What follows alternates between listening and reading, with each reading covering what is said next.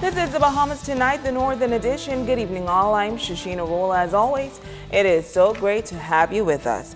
This is a busy travel period for Bahamians, but a recent national advisory from the Ministry of Foreign Affairs could create a challenge, as handwritten passports are no longer permitted. While in Grand Bahama recently, the minister responsible gave an update on the work of this vital agency since this change took effect. John Davis Roll has our top story.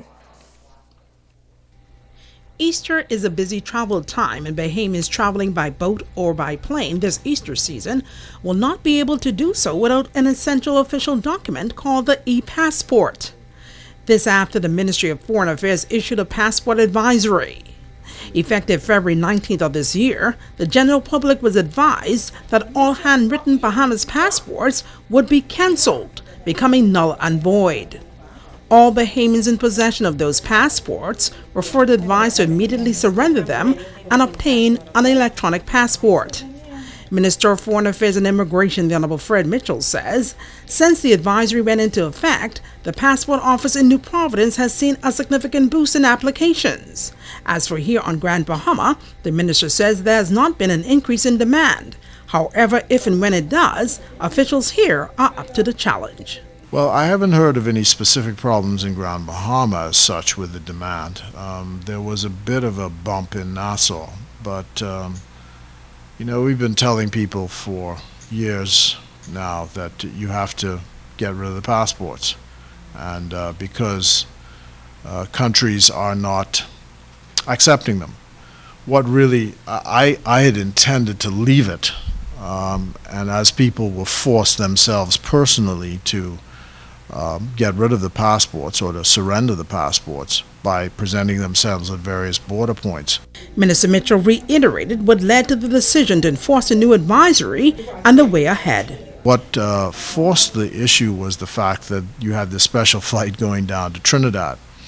Bahamas Air was having a direct charter. One of our citizens had been detained the day before the charter by the Trinidadian authorities because the law does not permit a handwritten passport in Trinidad.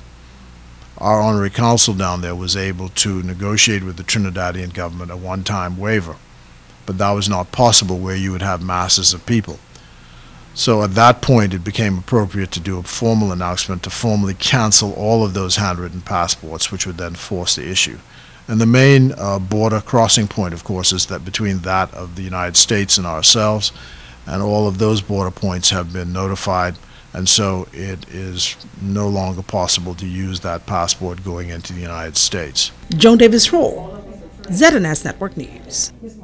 In news from the crime beat, 2 suspects are hospitalized, and the search is on for a third in connection with an apparent armed robbery last night. Police tell us that shortly before 10 p.m., officers were called to a home on Ludford Drive where 3 masked men armed with a firearm entered the home and robbed a male of cash and a black Chevy Colorado truck. Officers spotted the stolen truck in the Midshipman and Churchill Road area. A chase ensued and one of the suspects was shot in the arm by police. That suspect and a second assailant, who were also injured, apprehended at that scene and are currently hospitalized in stable condition. The stolen vehicle was recovered and police retrieved a .45 pistol, a camouflage mask, and other property at the scene. Police are aggressively investigating this matter and are urging anyone with any information that can assist with this investigation to call the Central Detective Unit at 350-3106 through 12, 911-919, or your nearest police station. Meantime, police are continuing the probe into that double murder that occurred in the inner city community called the Ghetto on Monday. 57-year-old Noelle Dilly Hamilton and 55-year-old Jacqueline Ambrister were shot to death. A third person, a female, was also shot. She is still detained in hospital in serious condition. Now, a motive for the deadly shooting is not known at this time. Police are asking anyone with information that could help bring closure to this case to come forward. Switching gears, a leading government agency bringing communities together as they strive to bridge the gap between the young and the young at heart. Unity was the focus of a fun event today on the grounds of the Pine Ridge Urban Renewal Center. John Davis Roll was there. Seniors here in Grand Bahama being honored in a grand way, and it's all a part of an initiative spearheaded by Urban Renewal 2.0. Urban Renewal 2.0 on Grand Bahama fostering a true spirit of unity this Easter season. From our precious pearls, who were in top form as they competed for the coveted Top Seniors Egg and Spoon title, to the race for the most fit between staff of the various Urban Renewal centers who competed in the walking race for the waist.